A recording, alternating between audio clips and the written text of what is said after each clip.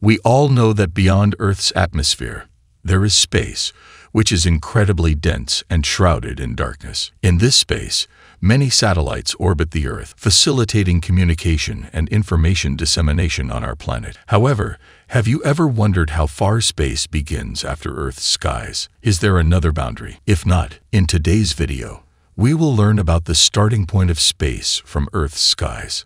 So without further ado, let's begin this fascinating video. What is space? Before we delve into the distance from Earth's skies at which space begins, we need to understand what space is and how it appears. During the day on Earth, space is not visible due to the brightness of the sun's light. However, in the absence of light, we start to see numerous stars in the sky. These stars exist during the daytime as well, but are not visible due to the sun's intense brightness. Space is a place where various celestial bodies, stars, and different planets exist, whereas the Earth's sky is the area that is entirely empty. In addition to celestial bodies, space contains low-density gaseous particles, including hydrogen and helium atoms. It is filled with dark matter and dark energy, and various metallic elements emit their signatures constantly. Therefore, venturing into space and conducting various exploration missions, there is considered a very challenging and adventurous task. How far is space from Earth's skies? This is a question with a very complicated answer. The structure of Earth is such that its atmosphere is very dense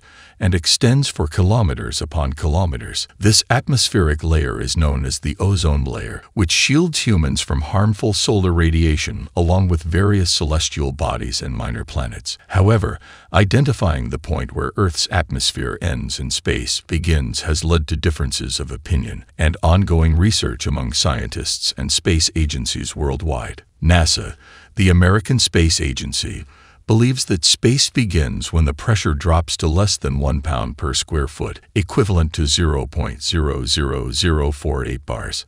According to NASA, this occurs at an altitude of approximately 81 kilometers above the Earth's surface, marking the beginning of space. Following NASA's theory, the Kármán line was established as an imaginary boundary beyond which space begins. However, after the introduction of the Kármán line, aerospace engineer Theodor von Kármán proposed a new study challenging this idea. He suggested that space begins at approximately 100 kilometers above the Earth's surface. Von Kármán's theory indicates that any spacecraft or rocket needs to achieve orbital velocity to travel and maneuver beyond this point, eliminating the need for excessive force to overcome atmospheric drag. Consequently, the Kármán line was proposed as the boundary that separates Earth's atmosphere from outer space, set at an altitude of 100 kilometers. Despite the creation of the Kármán line, ongoing research continues to explore the complexities of space's starting point. This raises questions about how Earth's environment, which extends for thousands of kilometers,